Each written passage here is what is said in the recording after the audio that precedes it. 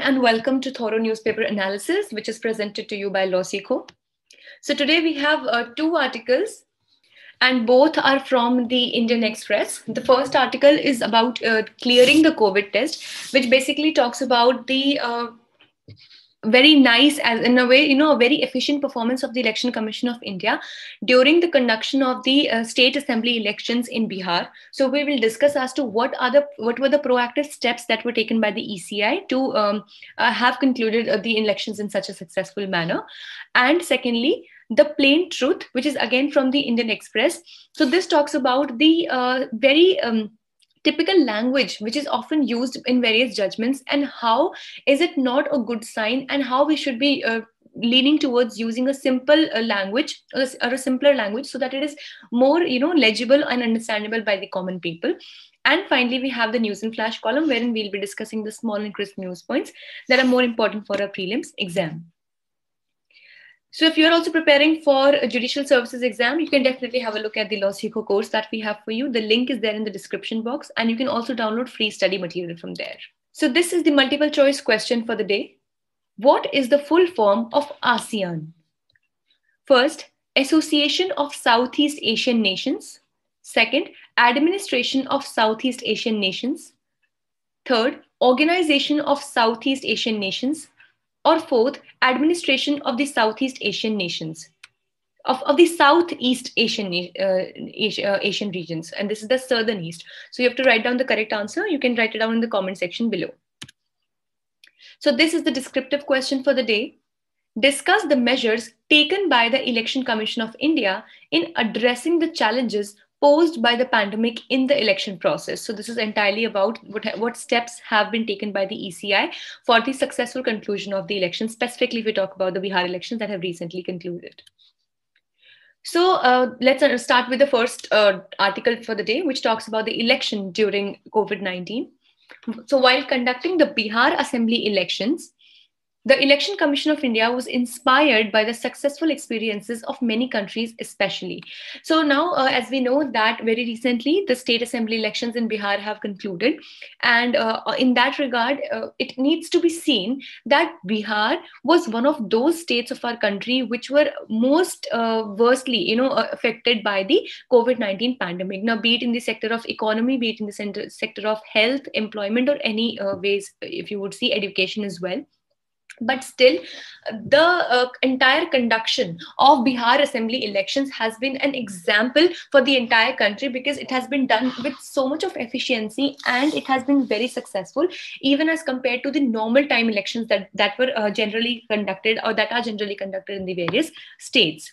So in this regard, in such a time, we need to see as to what steps were taken by the Election Commission of India in order to make these elections very safe, and also to ensure that the voter turnout also is not suffered due to the COVID-19 pandemic.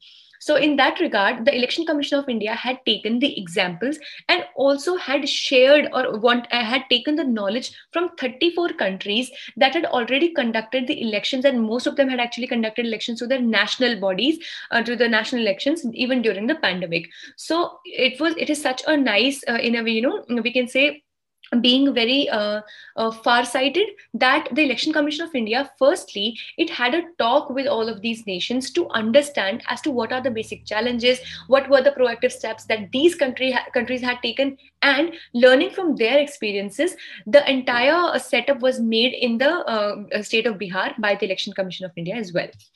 Now here, let's see that what were the challenges that were faced by the Election Commission of India. Firstly, there was a possibility of low turnout, because obviously, as we just discussed, that Bihar was one of the worst stricken state due to COVID-19, and in such a scenario, it was very much in a way predictable to know that the people would not be really willing to come out of their homes and move out in a place that is crowded and touch various things which a lot of people are already touching or are in contact into.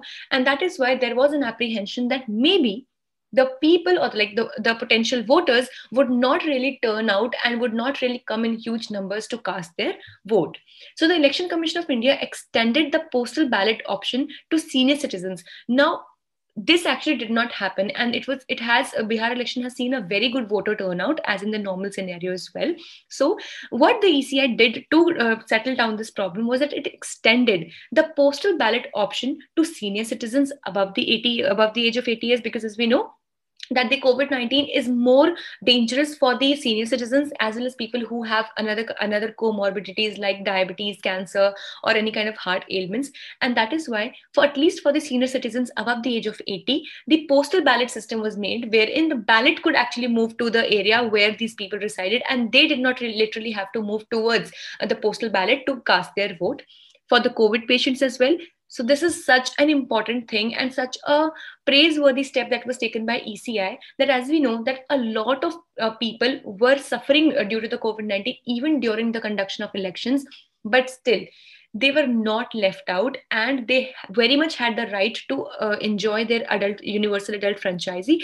And that is why even the postal ballot system was made available to the COVID patients from hospital to hospital and homes to homes, and disabled and also the voters in the essential services, because like there were various voters like in the essential services like the policemen, the doctors, then other kinds of banks, the people who are working in banks, and so on and so forth. So many a times they were not available in their normal regions where they live or they reside, and still to make sure that they are also not devoid of their right to vote, so they also were given the right of the postal ballot, and as well as the disabled people, which actually made sure that the voter turnout does not fall low.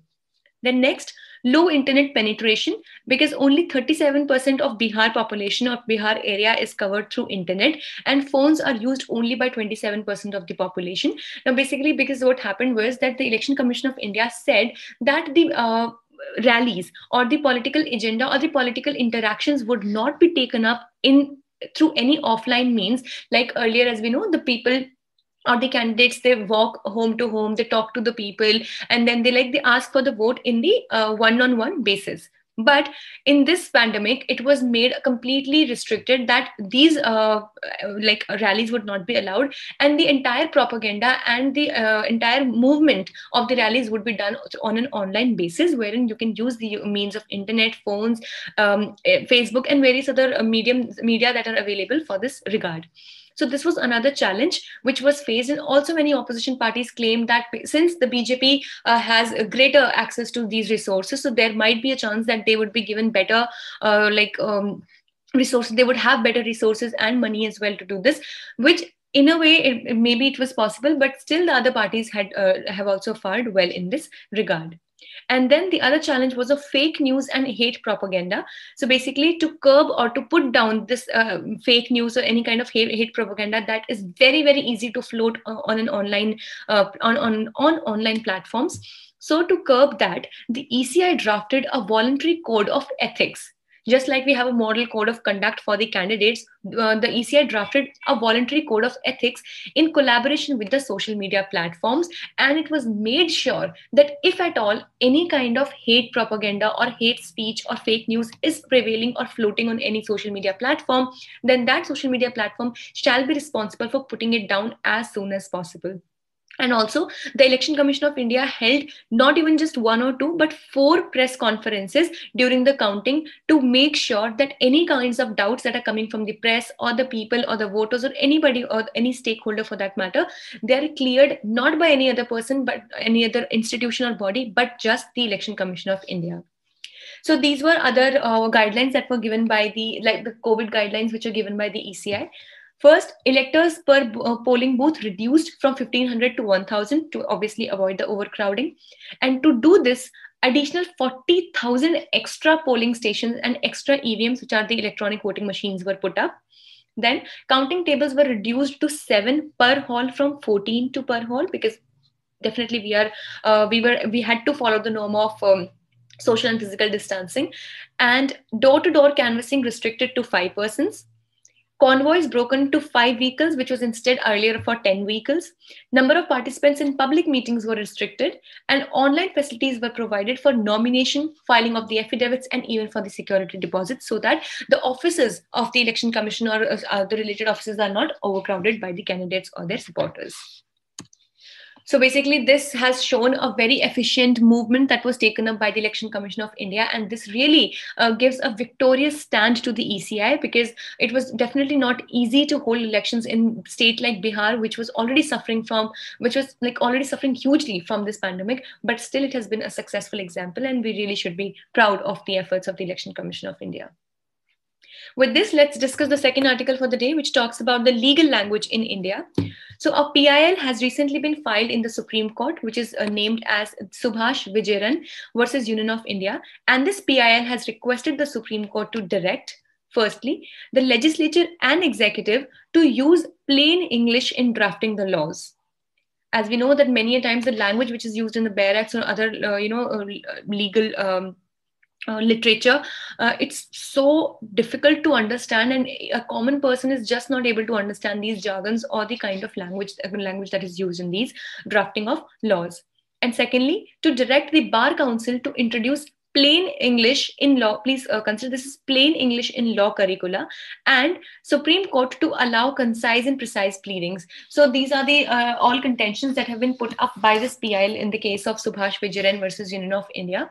And what we specifically need to understand is as to what is the problem with the legal language.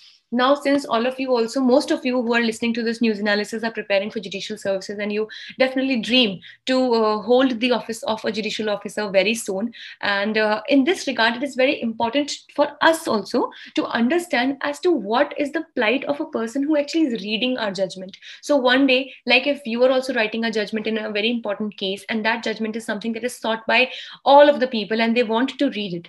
But if the language of that judgment is not easy to understand, what is the point of writing that judgment, right? So if it is just not able to communicate the very message that you wanted to give, there is definitely no point giving that judgment. So here, let's understand that what are the specific problems of the legal language that is used in judgments and other draft laws, and what should be done to tackle with it. So firstly, lawyers use words which are wordy, unclear, pompous, and dull.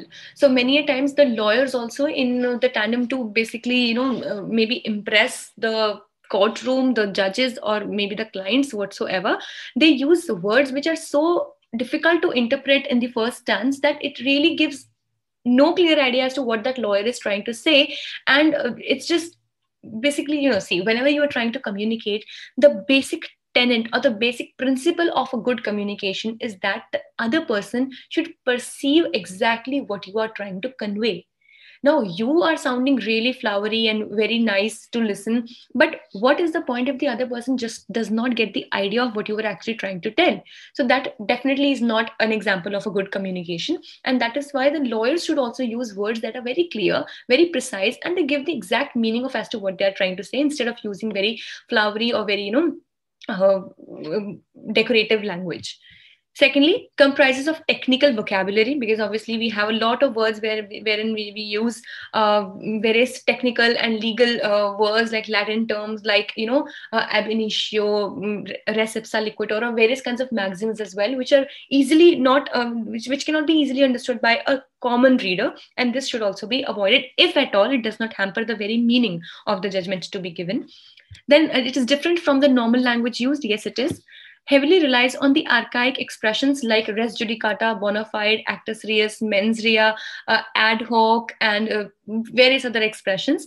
And then also it is often structured in passive voice. So here are some things that we should be avoiding, because many jurists or many other people have been talking about, many other philosophers have talked about how the language of law can be made plain and more receptible and more easier to understand.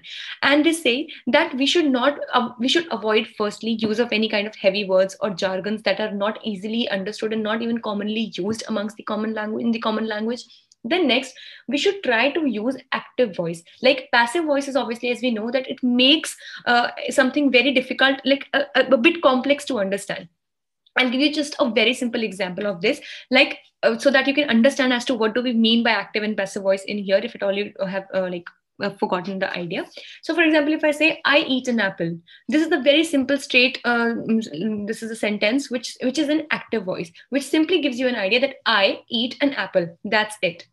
But when I try to speak it into passive voice, the thing that I would be speaking is, an apple is eaten by me. So it is just the same thing, but the sentence looks more complex and difficult to understand as to who or what is the more important thing, the apple, or was it me who was eating that apple? So in a way, when it is done into, like, in the legal language, it becomes even more complex. So that is how it should be avoided, and we should try to make use of plain, simple, and active voice while we are talking in a judgment. So this was the basic thing about this article.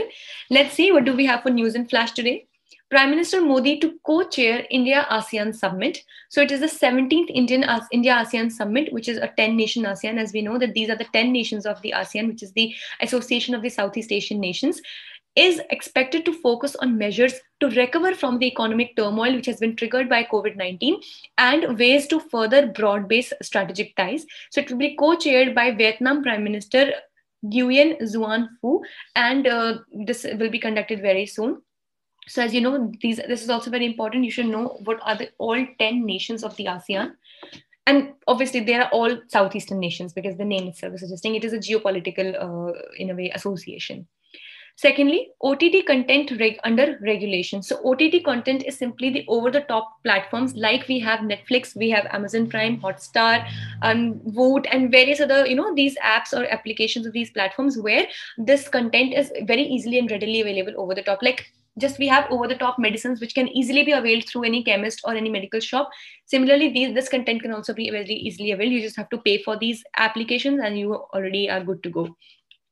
So the government has brought video streaming over the top platforms, among others, under the Ministry of Information and Broadcasting. So with this, the OTT platforms might have to apply for certification and approval of their content. Now, this thing needs to be seen that a lot of turmoil these days has been happening when people are talking about the decency, or the question of decency, and the indecent material or the videos that are available on various OTT platforms.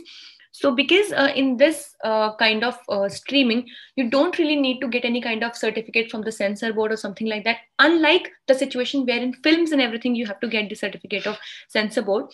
So that is why many times it has been claimed that since these platforms are available to the children also of all age groups, so it is very detrimental for their mental growth, and also they tend to learn things that are not appropriate for their age at that time to learn, and in that too in a wrong manner.